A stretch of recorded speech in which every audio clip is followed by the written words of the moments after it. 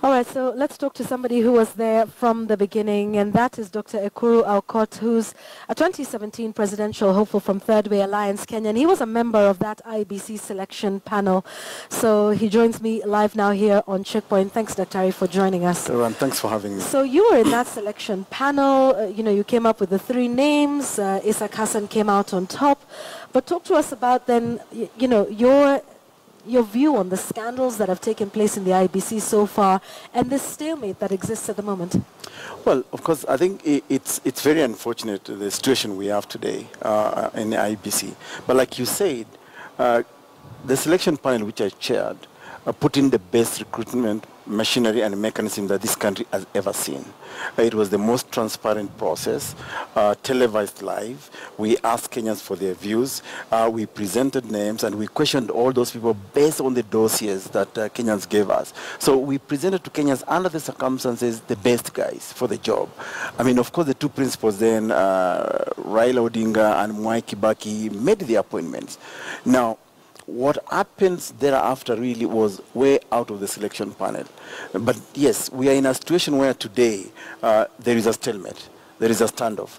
So as you are aware that I issued a statement in which I offered as the leader of the Third Way Alliance to mediate over this issue because, trust me, Yvonne, these issues are solvable. Okay. They can be resolved. And for me, the reason I think they should be resolved is because, listen, we do not want to see another Kenya lose their lives. We do not want to see this country, lapse again to the situation of 2007, 2008, because it was again about the integrity of the electoral management body, the ECK then. All right. So these issues can be resolved. And actually what I have offered to do as the leader of Third Way, as a leader in this matter, is to try and bring both parties on a table. All right, and we'll get to that in a moment.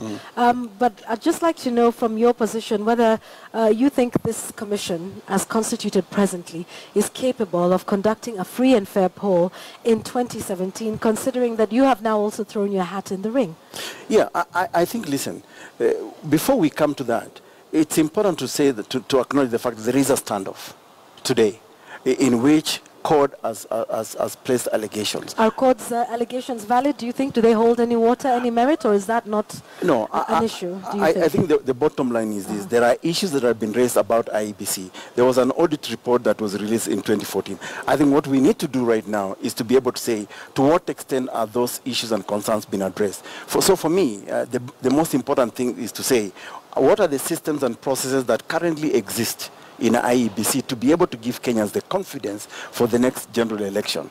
But that's not really the most important issue right now. Is there is a standoff, and I'll tell you this in the interest of transparency.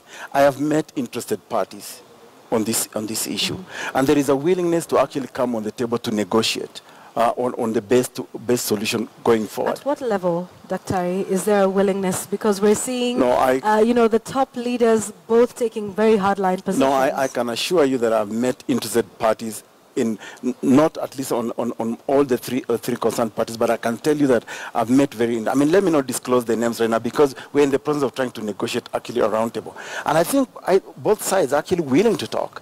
I think, listen, what will hurt this country, Yvonne, is that if we continue perpetuating these hard stands that have been taken by either side.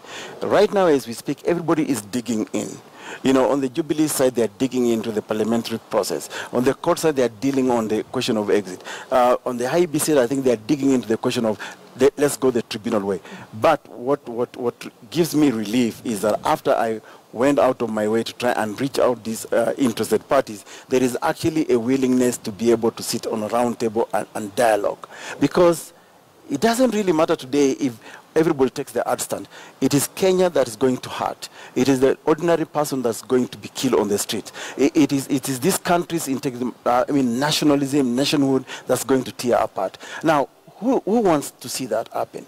As far as I'm concerned, the interested parties of Miracle do not want to see that. People do not want people to lose their lives with their names. So I think this is why I have chosen, actually, and I have put my neck out there. Even though I'm an interested party, yes. I want to participate in the next general election as a presidential candidate. But who will want to participate in the general election as a presidential candidate with this kind of stalemate? Okay. With this kind of, so we must find solutions. All right. There's no two way about it. Okay, we'll get to the solutions in a moment, because that's what I would like to round up our discussion on this issue. But, you know, like you rightly say, you are an interested party in this. Well, to be fair, all Kenyans are interested parties, Absolutely. you know, voters, and wanting to see, you know, a peaceful general election. But with the allegations that have been put up against the commissioners, against the commission, do you believe that, you know, that has taken away from it some sort of merit or legitimacy to conduct the next general election? In other words, what would be the best possible outcome for all the stakeholders, including the voters? First of all, Yvonne, I am not the only leader who has come forward so far to say that dialogue is important. We are talking about 157 members of parliament who have expressed interest to resolve this issue. We are talking about the church. We are talking about Kenyans generally, like you say.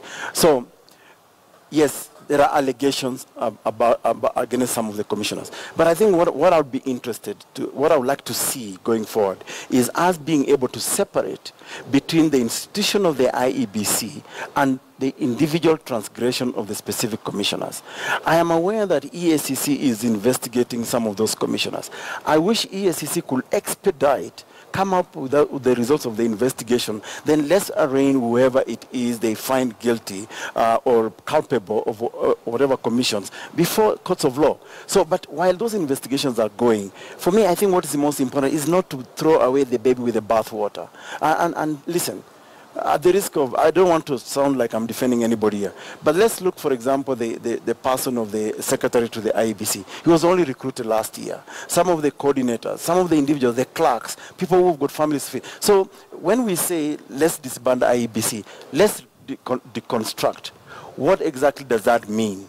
Does it mean that the entire institution must go? And what does that mean, for example, for the preparedness of Kenya to 2017 general election? Do you think if we disband the commission, or rather send the commissioners home, that there is enough time to reconstitute that ahead of 2017? But listen, I mean, that's why for me I say let's separate between the individual commissioners and the institution. Okay. If we disband the commission today, that means sending everybody home. That means sending everybody the home. Secretariat and then we bring in another, say, angels or whatever. Right. I mean, I'm assuming that's the way people want to go. Would we have addressed the root causes of the problem? Now, if you ask me, there are proposals that have been made in the 2014 audit.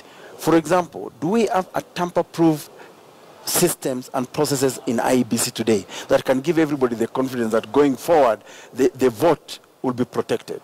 Do we have a register that actually we can all confidently say this register is in tandem with the voters registered so far? I think for me, those are the processes we must ensure they are in place for IEBC. Okay. But we must separate individuals' transgressions, just like we say. When we say that the EACC commissioners were not competent now to do the job, do we disband the entire EACC? We send the 3 commissioners home. Right? Okay. So let's be fair enough to the institution of the IEBC without necessarily excusing if there are individual transgressions of the commissioners. All right. So let's talk about the structure of your mediation proposal. What would that look like? You say you're already talking to some of the leaders. So what I've sought to do already is that I've decided to start to meet some of these parties bilaterally. I can confirm to you that I've met at least 2 of the parties so far. Let me not disclose names because in the interest of mediation, as an habit, I do not want to throw names there. Right, well, we have one of the very influential members of those parties on checkpoint later on, so we'll ask him. Yeah, so I've met those parties, and to be honest with you, there is a willingness to sit down and say, okay, what do you really accuse me of? What are these issues? What is it that we have done going forward? And I think for me, that's the kind of dialogue that we need to do right now. So what I'm offering to do maybe in the next week or 2 is to see whether we can actually bring these parties on a round table. And I'm saying this on the background of already 154 members of parliament who represent 154 constituencies and many Kenyans. So there is really desire to have dialogue. This is not the first time we're having dialogue as a country under crisis. Right. Somebody has to step up. So instead of picking a hard stand like everybody has done, what the leadership of Third Way Alliance is doing, and which is what I'm doing, is to say we are ready to help mediate. Because even for us as interested parties, we cannot go into an election with this kind of stalemate. Okay. Especially if, for example, one of the parties decide, I'm I'm not going to participate in the election. Right. What does that mean for Kenya? Already as we speak, businesses are suffering. Yeah. We've lost about 4 lives in this country. Tomorrow, with the proposed Mahandamano tomorrow, we are going to see, I mean, stalemates. I want to urge the police also to be a bit cautious. The right Just to a very quick one. Should CORD, carry on with the protest tomorrow? It's been outlawed by the police. Listen, protests, picketing are constitutional rights and democratic rights. CORD should not be barred from carrying those demonstrations. At the same time, I'm calling on the police not to use excessive force. To arrest anybody within the CORD who is damaging property. The business of the police is to give protection, but not to stop people from exercising their democratic constitutional rights. Okay. Yeah. All right. Thank you very much. Dr. Ekuru Aukot, who's a 2017 presidential hopeful from Third Way Alliance Kenya, offering to mediate in the stalemate regarding the Electoral and Boundaries Commission in the country. Will he be successful? He says he's reached out to some of those leaders. We will have them a little later on Checkpoint.